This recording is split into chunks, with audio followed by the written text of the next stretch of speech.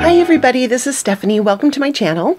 Today I have a Halloween inspired craft for you. It's a Boo banner and I think it's super cute. I love this banner. So let's go ahead and get started, and I'm going to tell you about some of the supplies. I'm going to put a list up here in a second so that you can see everything that's needed. A lot of what I used I bought at my local Dollar Tree. But let's start. Okay, I have a piece of scrap black burlap because I have a lot of burlap. So I just used a scrap that was about 22 by 13 inches, and you don't need more than that to cut out these banners. We only need 3, and I'm using a quilting ruler and a rotary cutter because I make a lot of quilts. So this is what I have. This is the easiest for me to cut these out, but you don't need to buy quilting rulers and rotary cutters. You can use a silver Sharpie, which is my second favorite way to cut something out of black fabric or burlap, because the silver shows up really well. So, but once you cut one straight edge, flip your flag over and use the other straight edge. Makes it easier to, you don't have to trace as much.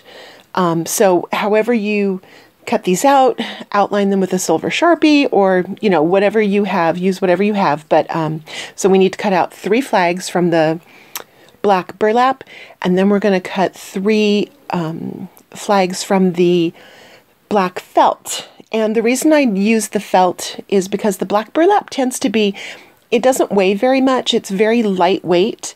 And it's kind of sheer, especially if you get it like at Joann's. The burlap, the weave is not very tight.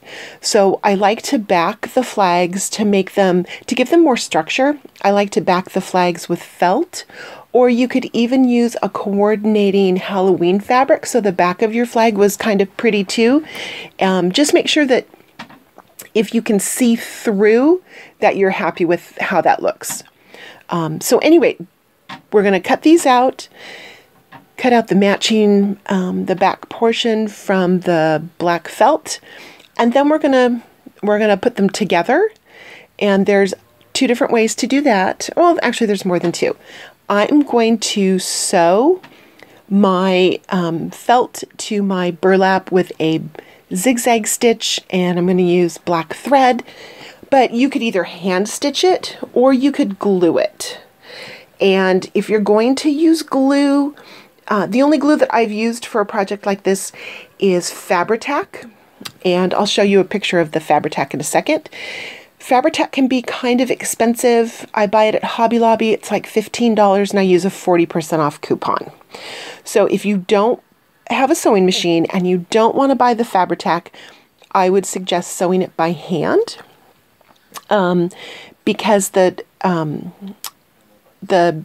am I thinking of? The burlap will unravel. So you definitely have to do something to secure the edges. So here you can see that I have the zigzag stitch all the way around my 2 flags. And because it's all black, you can't see anything. So use black thread. If you're going to sew it by hand, use like a blanket stitch or a whip stitch, and that'll work great too. So now I'm just going to fold down the top, and that's why you had to cut those little like triangles from the side, or the little angle. We're going to fold down the top, because that's the channel that we're going to put the rope through, or the ribbon, whatever you happen to use, so that we can hang up our banner. And when you cut your ribbon or your rope, measure first where you want to put it. I usually do about 6 feet, but depending on where you want to hang it, you might need less or more. So that part is up to you. It's always easier to cut more than you need, of course, and then make it shorter than it is to have to start all over from scratch. So I'm just going to fold down the top. And again, I'm going to sew this, but you can glue it with Fabri-Tac, or you can hand sew it also. So now we have our 3 flags, and the top is sewn down on all 3. And I'm going to take the letter template, and I'm going to cut the letters out. And then I'm going to take a piece of silver scrapbook paper. So sometimes you can find the paper at the Dollar Tree. This is one of those supplies that sometimes you get lucky. I have picked up some glitter paper at the Dollar Tree before, but they don't always have it. So, but you can also pick up just, a piece of glitter paper, scrapbook paper from Joann's, from Michael's, anywhere that you buy scrapbook supplies, and it's pretty inexpensive. And you're gonna put the letters upside down on the back of the scrapbook paper, and then cut them out. That's really important for the B so that it's going the right way. And then I like to use little cuticle scissors to cut out the middles of the B and the O's. I just think it's easier. You can get more precise. So that's what I'm doing here.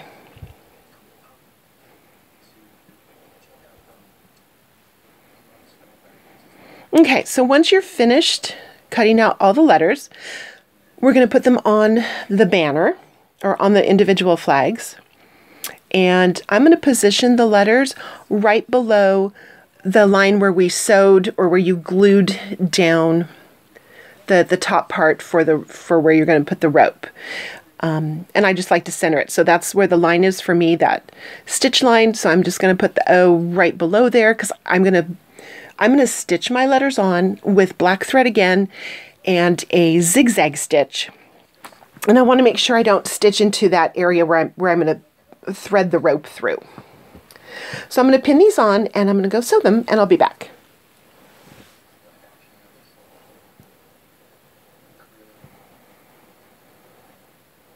Okay, so now I'm done sewing the letters, and I'm going to go ahead and thread the rope through. And I'm going to show you the bag, but I tore the bag open in the middle, so you really can't see, but the brand is Blue Hawk.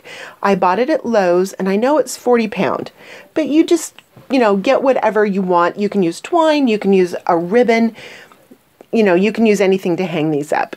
And I'm going to put a knot at each end in my rope because it kind of frays. And then I'm going to take a safety pin and put it through the knot to help me thread it through the flags. And I'll show you how I do that on one of the flags. So here's a safety pin. I'm out of frame, and now I'm just going to thread it through this flag. I'm going to push the safety pin and then pull it, push it and pull it. So it makes it easier to get it through. And I'm starting with the O. I'm starting with the last letter because I'm sliding all my flags onto the right, but you could start at the end of the rope and slide your letters to the left, however you want. Just make sure your letters are in the right order. Now I'm going to add my googly eyes.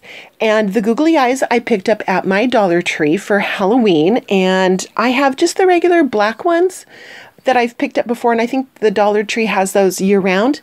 But because it was Halloween, they had these fun colored like monster googly eyes, and I'm going to use my Fabri-Tac to glue the eyes on. And you can, at this point, you could probably use a craft glue if you had it instead of the Fabri-Tac. Just make sure that you leave it plenty of time to dry.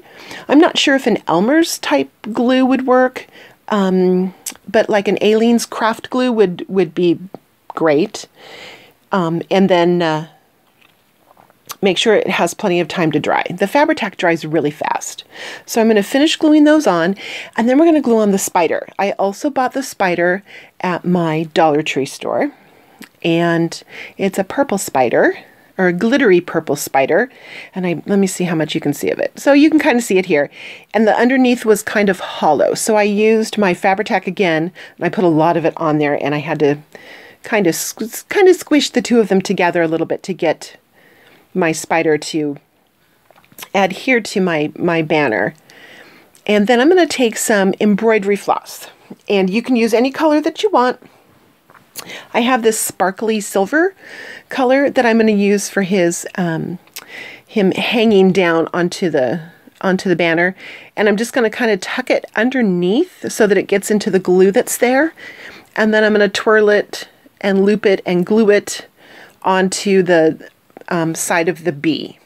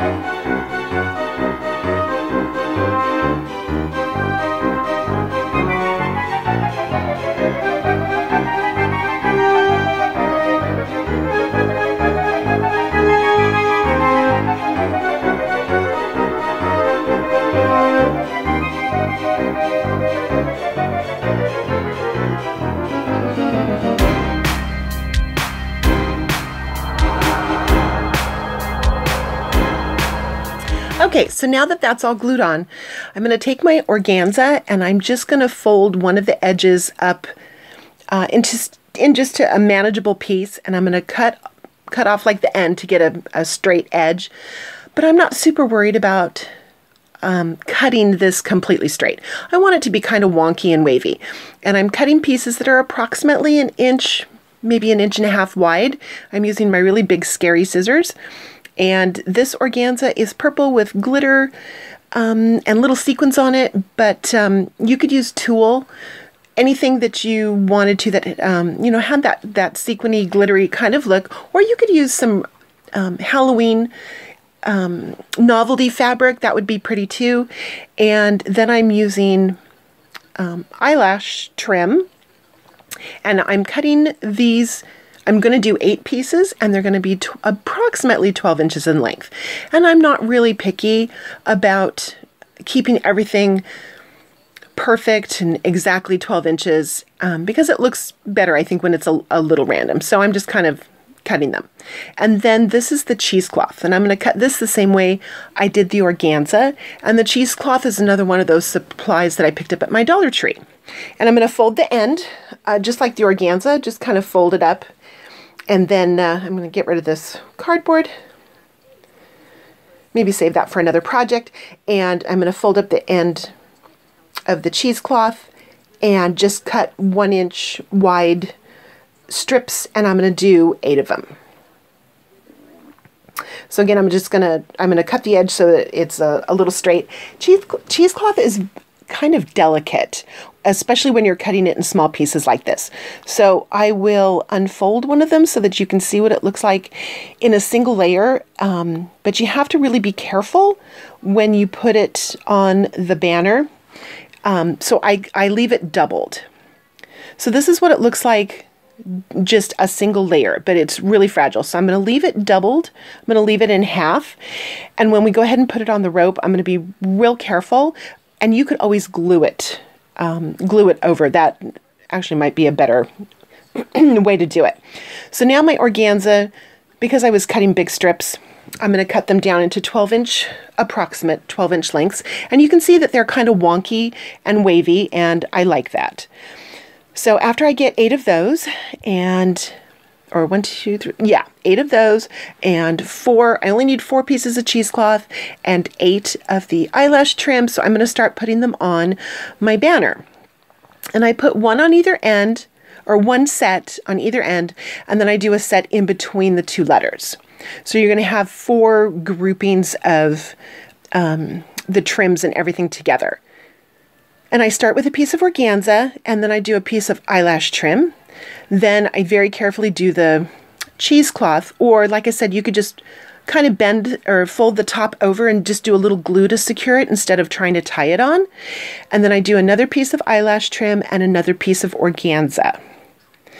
And I'm going to do that 4 times, again, for the 2 ends, the beginning, the end, and then in between the 2 letters in the middle.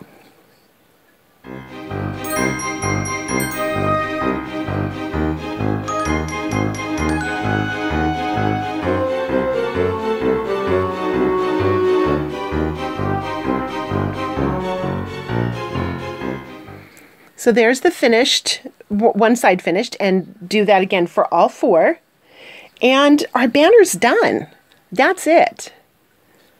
So I'm going to show you what it looks like hanging up on, actually I'm using my mom's house because she decorated before I did for Halloween. I haven't had a chance yet. So this is what it looks like. Thanks, Mom, for letting me use your house hanging up. And I hope you like it. I think this is a really fun project, and you can modify it and do it for a lot of different holidays. So thank you so much for watching. If you enjoyed this video, please give me a thumbs up, and don't forget to subscribe to my channel. I have a lot more videos to go make and a lot more crafts to do. So I will see you later. Thank you. Bye.